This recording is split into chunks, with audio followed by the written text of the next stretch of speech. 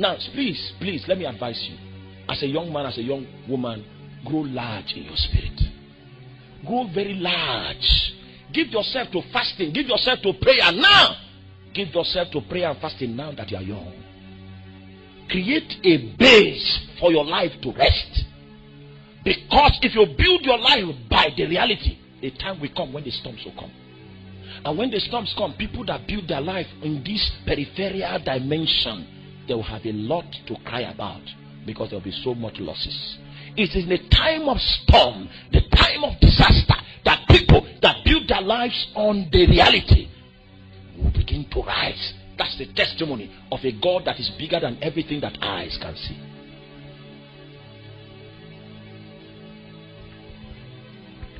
In order for you to know a spirit, you must be delivered from self. Your steam, your agenda, this is your purpose. Because when you begin to know the Holy Spirit, He will begin to give you another focus, another emphasis for your life. In fact, you don't even get to know who you are in God except you begin to make Jesus, you make the Holy Spirit your focal point, your pursuit. Because as you press into God, you begin to discover yourself in God. A young man came to me and said he has seen the wife he wants to marry. I said, do you know the purpose of God for your life? He said he's still trying to find out. I said, you are not qualified to bring the woman into this confusion. You know, ladies suffer. Please just say, Lord have mercy on all the ladies. Just say, Lord have mercy.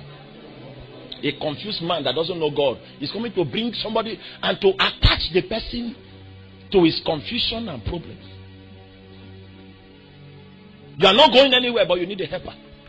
I don't understand it, but God will help us in Jesus' name. As you plunge into the Holy Spirit, you begin to discover yourself. Should I tell you something? Life in the New Testament, as prescribed by the New Testament, is a journey that you'll be guided into by the Holy Spirit. It's a spirit journey. Do all kinds of Bible study you want to do. If these people are not praying, they are not prayerful, they are not fasting, so that their spirit can touch God Himself, they will never grow. Teach them anything you want to teach them, their life will not change. I've sat in the office of a teacher for more than 18 years. For 12 of those 18 years, I was beating about the bush, trying to put scripture inside their head so that they became knowledgeable in scripture and they became terrible people with scripture. Then I discovered that until the Spirit be poured upon us from on high, the wilderness will still be the same. The sin in their lives will still be there. Until the Spirit, everything works until the essence comes down. From the day I discovered that, I knew Christianity was easy. We are the ones that made it complicated. I've seen people before 2 years, some of my converts, 2 years in the Lord. Heavy people. Because we took them away from the distraction that many people that give their life to Christ go through. Push them into prayer. Push them into fasting. The hunger in them will make them study the Bible by themselves. The hunger in them will make them look for God. And God will begin to become real to them. Are you with me? I went to preach somewhere and a lady, I didn't know that she was sent from the water to come and, according to her, they say they sent her to come and, I don't know what to do, but they sent her to do, but they said they sent her. Okay. And they gave her some equipment. The equipment they said they gave her was in her eyes. That she just make sure she times me and then make our eyes to jam. Kabbalah. You don't need to prepare for that if you know the Holy Ghost.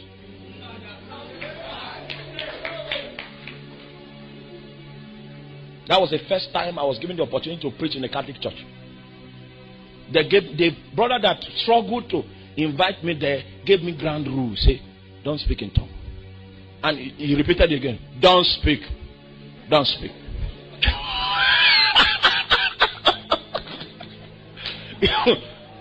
Don't speak in tongue. So I came and he said, this one you walk round the pulpit. No, we don't do that. Just stand there. Remain there. And don't be led to raise a song in the midst of your sermon. Don't be led. So I was by the pulpit. And I was just preaching.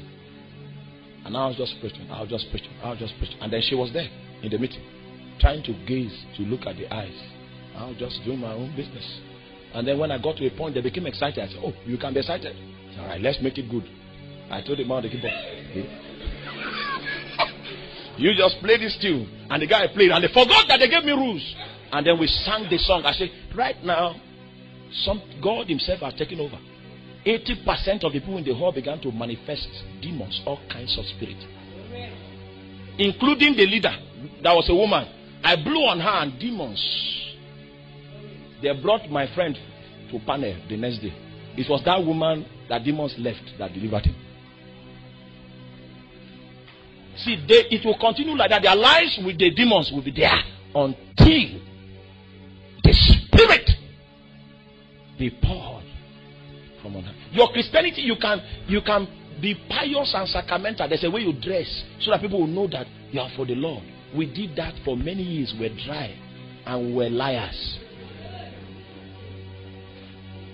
I did religion more than you. We're empty inside. We didn't know God, but there's a way we behave so that people say, that guy is sold out. His carnality on display. Until the spirit be poured, you will be doing that or this thing like that. Empty. We went into the woods, on the mountains to look for God. When we knew that our walk with God was dependent on our affinity with the Holy Spirit. Many people didn't believe those days. They didn't believe. So when we're going, they say, something has possessed us. But you see, if you don't understand, give it 10 years. Then you know who found God and who did not find him. 10 years later, I met those brethren still doing that old religion and trying to bridle believers from knowing the Holy Ghost. 10 years later. I will open up my eyes and I will see you. I will see you.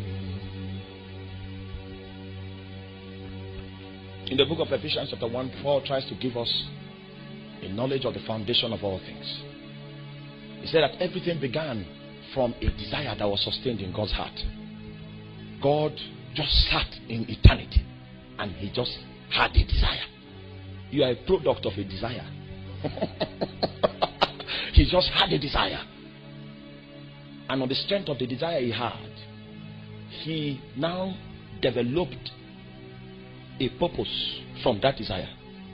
And from the purpose he developed, he now established a will from that purpose. And from the will that he established, he now set up an administrative procedure to bringing that purpose to pass. That's what Paul told us, that everything began from the heart of God. Let me show you that before we move. Ephesians chapter 1, turn with me.